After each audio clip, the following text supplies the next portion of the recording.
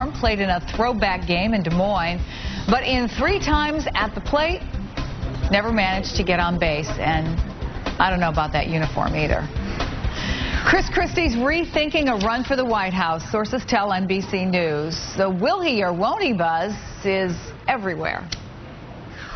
Whatever entertainment value Governor Christie might bring to the race, and certainly there will be tremendous entertainment value, especially if you like Don Rickles. The swimming pool looks a lot better until you jump right in. The water may not be quite as warm as you think. When somebody becomes very well known, those sort of superficial things become non-issues. But at first blush, you know, what do they say? You only get one chance to make a first impression. He very cleverly and adeptly is able to turn it into sort of a populist type of strength. He says, like many Americans, I struggle with my weight. I want to bring in our company, Columbia professor Marc Lamont Hill and Republican strategist Doug Heye. Gentlemen, good morning. Good morning. You know, Doug, all the columnists are writing about this. Eugene Robinson wrote about it. I mean, an anti-discrimination group is now getting in on it. Is Christie too big to be president? No, I don't think so. I think it makes for great headlines. We'll see things like Christie weighs in. Bill Kristol this weekend said that Christie would make a big splash. But what I took away was when you tweeted asking for responses from your viewers, one person said that they think that perhaps showing an affinity with people who like Krispy Kreme donuts isn't a bad thing. And I grew up in Winston-Salem, North Carolina, where the original Krispy Kreme was. I think there's probably some truth in that. Yeah, let me read that one because we have it. It's from @JazzShaw. He writes, America is chunky. They can relate to somebody with an affinity for Krispy Kremes. There's another one.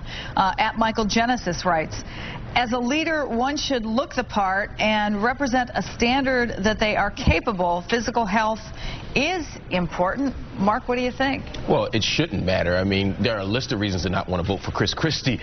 His weight shouldn't be on that list. However, Americans don't want people who look like them. Yes, many Americans are overweight. Yes, many Americans have bad eating habits. But they don't want their president to look that way. They want a president who projects strength. So do you think in this media age that they have to look like they came out of central casting? Absolutely. I mean, look at Barack Obama. I mean, he has matinee idol type of looks, you know.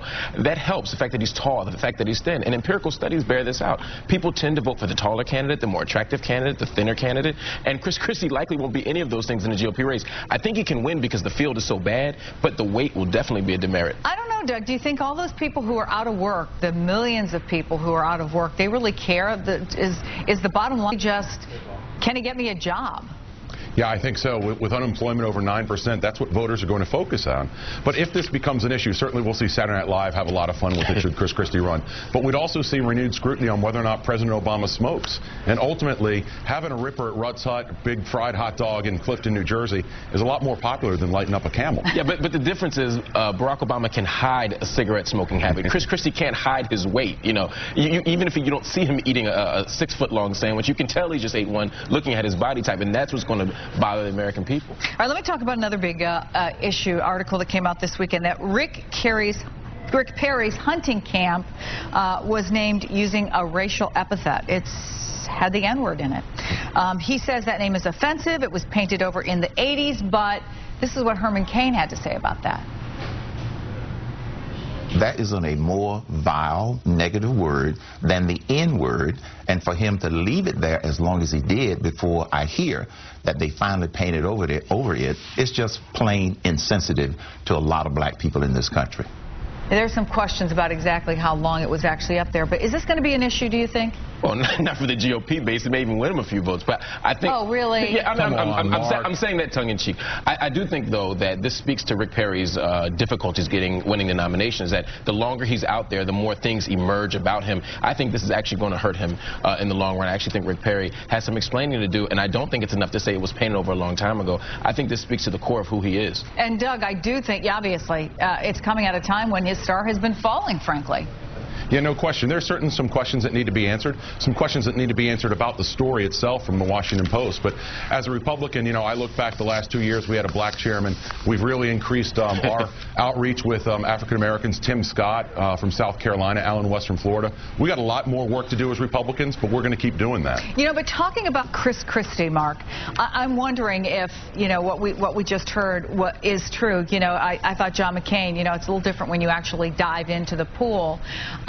Is it easy to be in love with a candidate and then they get into the race. Absolutely. Remember Fred Thompson 4 years ago? I mean, he was the rage. They said, oh, he's going to be a surefire winner. Rudy Giuliani, you know.